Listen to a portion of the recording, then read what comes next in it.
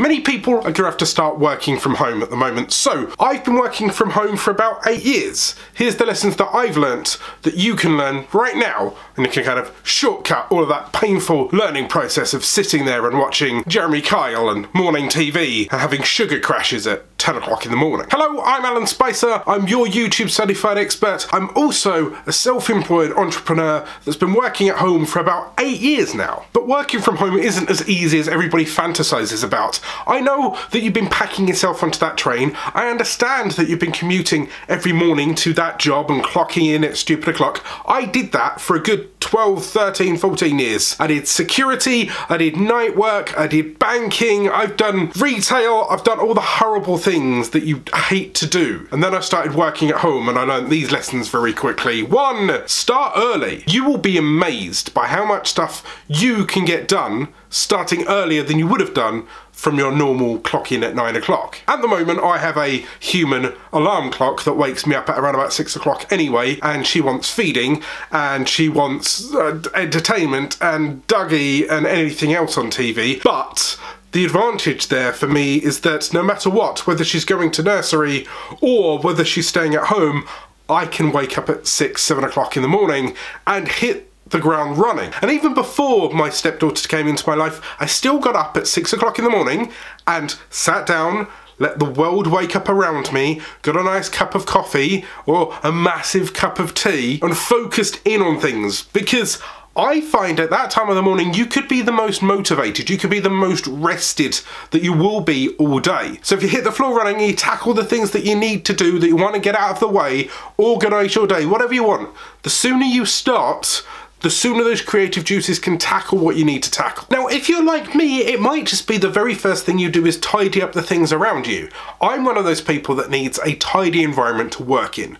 So I'll get up, I'll make sure that all of the dishes are done, I have a nice cup of tea, I clean the living room, and then I can sit down and then I'm focused. Because if I'm sat in that at 8, 9 o'clock in the morning, my brain will be like, well, I need to pick that up and oh, you know, you need toast or whatever. Whilst other people might dive straight into their hardest task and get it out of the way, knowing that it's all easier for the rest of the day. 2. Pretend that you are indeed going to an office. There's that mental block for the first 2 to 3 months when you're working from home, where you're like, oh yeah, I'm home. For love, for all that is toast and coffee in the morning, make sure that you're in the right mindset. If you can set it in your head at a set time, you switch into work mode, or there's a set chair that you sit in, or there's a set area that you go to. As soon as you know that you're in work mode, you can focus much more, rather than I'll just sit down, I'll have my cup of tea, I'll watch GMTV, I'll flick through the morning news, now it's 11 o'clock, now you've wasted half the morning. Get in the right mindset. This also includes getting dressed.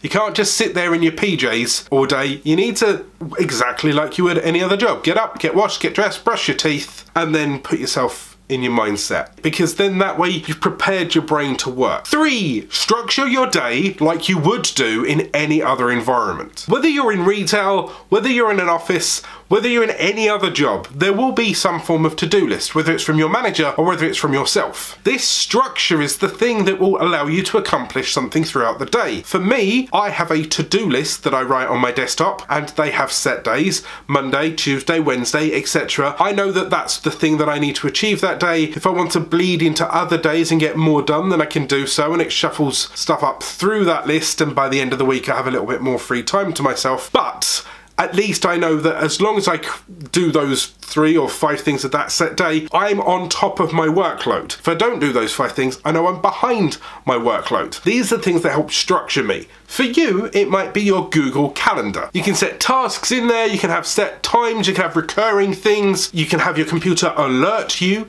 when you are 5, 10, 15, 20 minutes away from it and even remind you to do them. You can even set your own lunch break so you've got a pattern and a routine. 4, and this is a little harder for me, being a stepdad to a 4-year-old, but when she's at nursery, I do this, which is have a dedicated area of work. This could just be a set work chair or a set place on your dining table or a set room in your house or a set corner of your living room. But a dedicated space helps you click into that mindset. It has everything around you. I'm very lucky that we're in a 3-bedroom house and the little one's got a bedroom, we've got a bedroom, and this is kind of our shared office environment where I've already got my set up, so I can record in front of it, I can talk in front of it, and over there is an L-shaped sofa that I sit on and edit and maybe watch the rolling news with a TV which is literally just there. But because I have a dedicated workspace, you'll be amazed how quickly your brain turns on, rather than always sitting in the same place on your sofa, whether you're Netflix and chilling or whether you're working. You need to kind of dedicate your brain space so it turns itself on. Just like they say, if you go to bed and there's a TV in your bedroom, your brain will associate the TV and staying awake rather than going to bed. You need workplace hygiene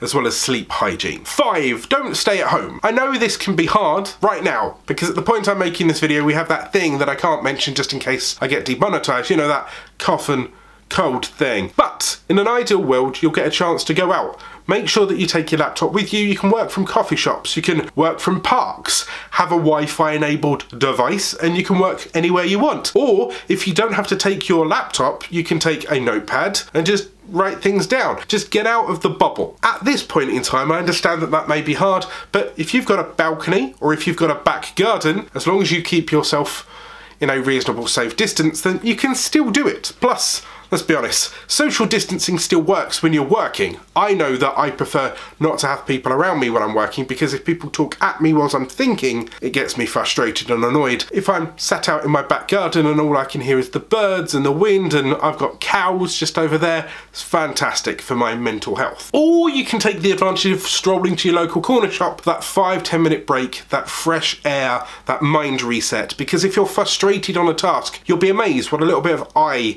distancing can do. Have you ever heard of the phrase of just like computer blind or task blind, where you've been staring at the same thing for 30 minutes, 40 minutes, an hour, and no matter how much you look at it, it seems to be doing the same thing or it's the same trouble. You step away from it and you come back, you'll be amazed how quickly you can find that jigsaw piece that you were missing from the puzzle just 2 minutes ago. 6, make it hard for you to mess around on social. Now, this has become more and more prevalent in the last few years because everybody can flick through their phone, or everybody can just tab over to Facebook or Instagram or TikTok or whatever. I know if I'm focusing on editing a video and it hits a hard spot, it can drive me off to Facebook out of frustration, but I'll come back to it. But if you can eliminate those entirely and just focus on the thing that you're doing, maybe even turn off the computer, move your phone away, putting your phone on silent, put it in the opposite side of the room, whatever. If you can not give yourself the chance to distract yourself, you will get so much more done. So that also means don't distract yourself with TV of your favourite thing on TV. So don't sit there and watch Game of Thrones episodes if you're really into them, because you won't end up working, you'll end up watching Joffrey get killed. 7, commit to doing more things. You'll be amazed working from home how quickly you can spin through some things that may have taken longer in an office. When you're in the office environment and there's other people around, you might take a little longer to the coffee machine or to the water machine, or you might every now and then glance over and see someone in another cubicle, or stare at the clock, or have a look at the call centre, whatever. I tend to find that you can actually do a couple more tasks than you would have done in a more social setting because you're much more focused. Have you ever hit the zone and then just kept piling through work? You'll be amazed how much additional work you'll get once you're in the zone when, you know, Billy's not there to pass you a chocolate or to ask you this question or to point at something to make you chuckle, that throws you out of the zone entirely. 8, work when you are the most productive. Nobody turns on the computer at 7 o'clock in the morning and sprints all the way through their work in the zone, in that niche, all day, we all have ebbs and flows. We all have moments when we know that we work better. Maybe you're a little bit more groggy in the morning, you don't want to talk to humans in the morning, but you're happy to edit videos. Do those in the mornings, take your phone calls in the afternoon. Maybe you're not a morning person at all, and you'll forego a morning startup because you know that if you got up at 9, 10 o'clock, you could work till 2 o'clock at night in the morning, that kind of thing, and you get much more work done between 9 at night and 2 o'clock in the morning. Be honest with yourself. If you know that you lag it around about 2 o'clock and maybe even you need a nap between 2 and 4, then allow yourself to do so, as long as you make sure that you allow yourself to work when you know that you're most focused at 8 o'clock in the afternoon. Set yourself up for success based on what you know about yourself. If you know that you're going to be wading through your brain fog, avoid that fog. 9, save those calls for the afternoon. I find that in the morning,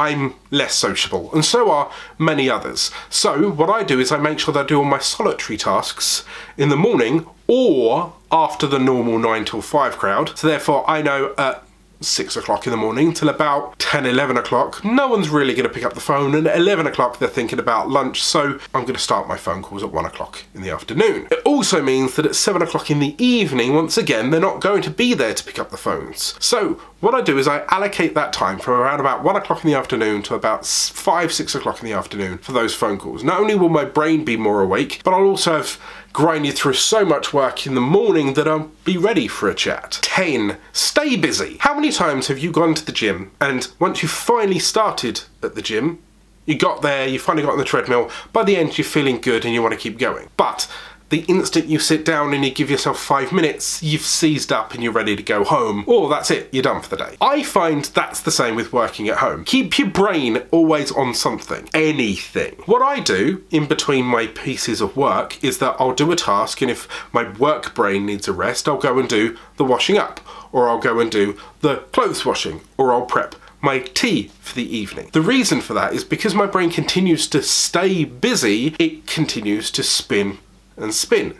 It's like a perpetual motion machine. But because your brain's been so active, if you was to sit down and turn your brain off, it might be harder to restart that spinning. Keep your brain going even if you're just changing it up to make sure that you're not bored. Edit your stuff in the morning, go for lunch, plan what your tea happens to be, do your washing, do your hoovering, look after that kid, make sure you're playing with their toys, etc, etc, etc. But that way you're spinning, plus by the time you get to bed, you've outbrained yourself and you'll be more than happy to fall asleep. But don't stop that buzzing, because the more your brain's going, the more I find I get done. Because I'm not having to re-rev that engine to get started each and every time. I'm not doing a task for 15 minutes and then sitting down for 15 minutes and then having to restart. It's quite consciously flowing all of the time.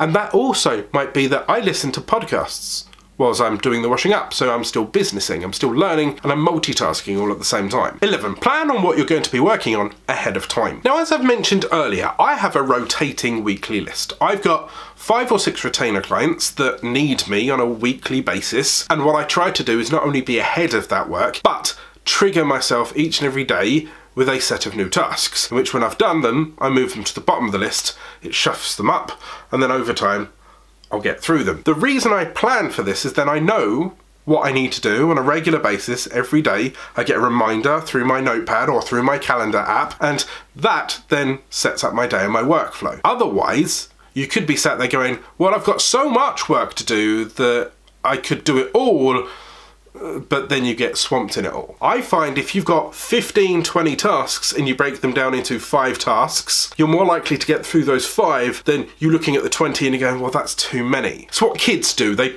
pile their plate full of a load of food and then they look at it and then they get overwhelmed because there's so much there that I'm not going to eat it all. But if you give them a chance to graze all day, they'll eat 20 times more than you actually realise. Also, it won't feel like a never-ending pit of your attention if you're able to tick off those 5, knowing that the other 15, 20 will get done over the course of the week and won't get you in trouble because they will get done. You just know that you've done your mini to-do list for the day, you'll feel good, you'll feel like you've succeeded something, and then you can add more from the other days if you want, or go and do that task that you've now earned to allow yourself to go and do. Whether it's a walk, whether it's a cup of tea, whether it's a bacon sandwich, or whether it's recording a video that you really wanted to do. 12. Use technology to stay connected. Working from home can be a little isolating. I'm very much an introvert anyway, so I recharge on not being around people, and then when I go out I can be very animated and I'm fine, and as long as I know the people I'm around, I'm quite good. If you saw me at VidCon, then hopefully you can tell I'm bubbly, but as soon as I get back to the hotel room, I quite like my bubble and my silence. I quite like working on my own or sitting in my office, but that doesn't mean that I don't like talking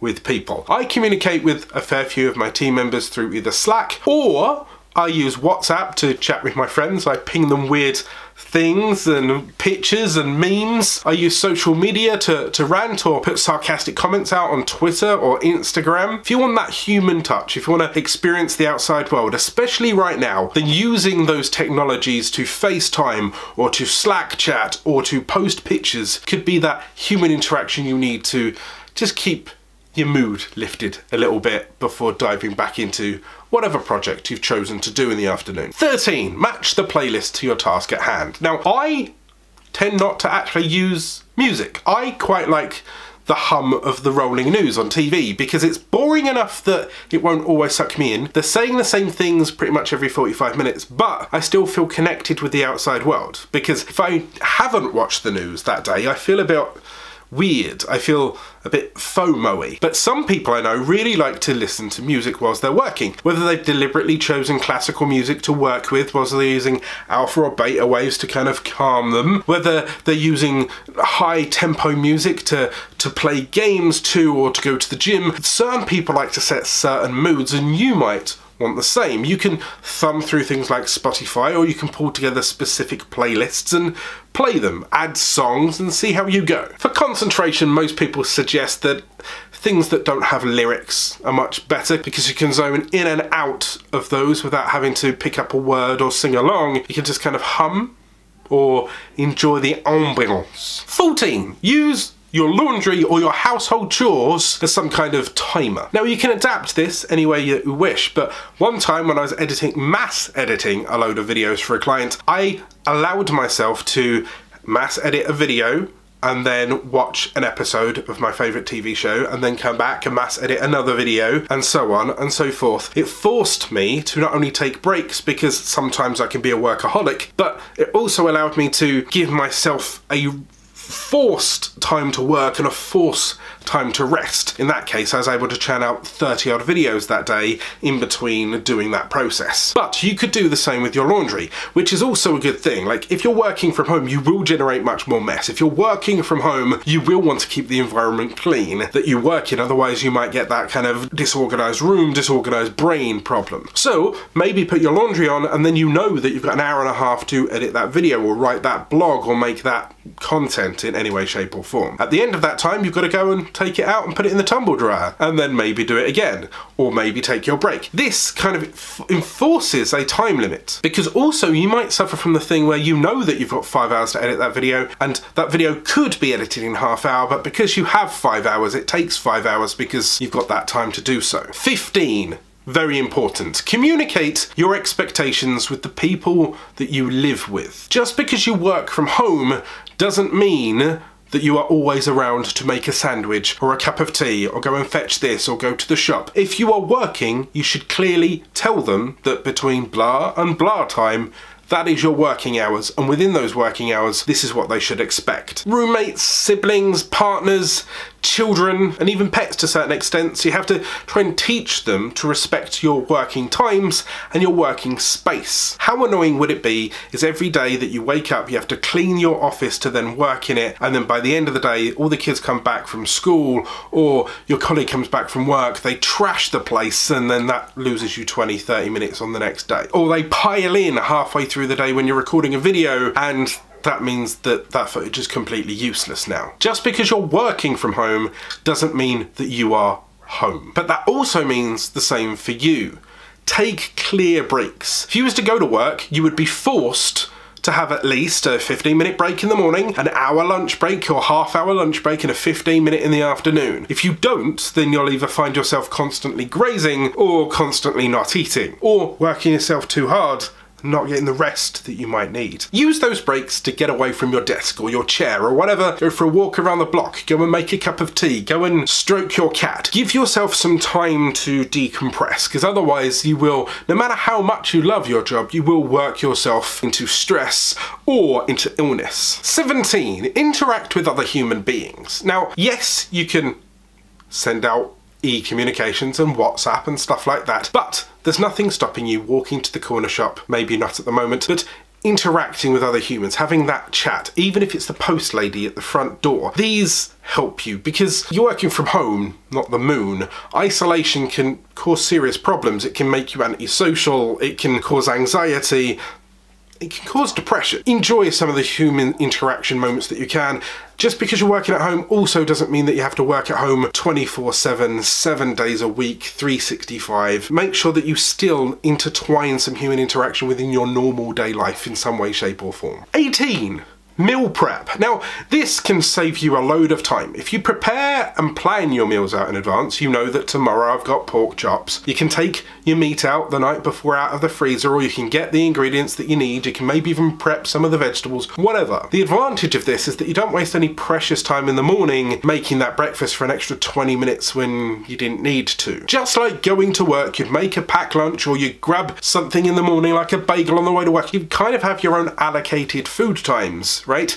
And that will help you. Also, if you don't prep your meals, you might either not eat or you might graze all the time, so you might either lose too much weight or constantly put on weight because you're not moving, you're just working and chomping on a packet of crisp, Alan. 19. Set a definitive finishing time for your day. Now, going back to what I said previously, yes, you try and work within your most productive times, but also you need to give yourself some downtime. Even Gary Vaynerchuk has said that what he does is he gets up in the morning, he works, and then between 5 and 9 he goes home. I think it's 5 and 9 or 7 and 9. He goes home and he allocates some family time. He knows that that bubble is his family bubble. He's not working within that bubble, and then he can click back on when they go to bed, and him and his missus have got that arrangement. But anyway, he knows that that time is the non-working time. That's his turn-off brain time. That's his downtime. That way you've created your own relaxing environment, because if you're working at full tilt all the time, it can be detrimental to your health, your productivity, and your business in the long run. 20. Keep the TV on the background. Now, I understand that you may be listening to music, right?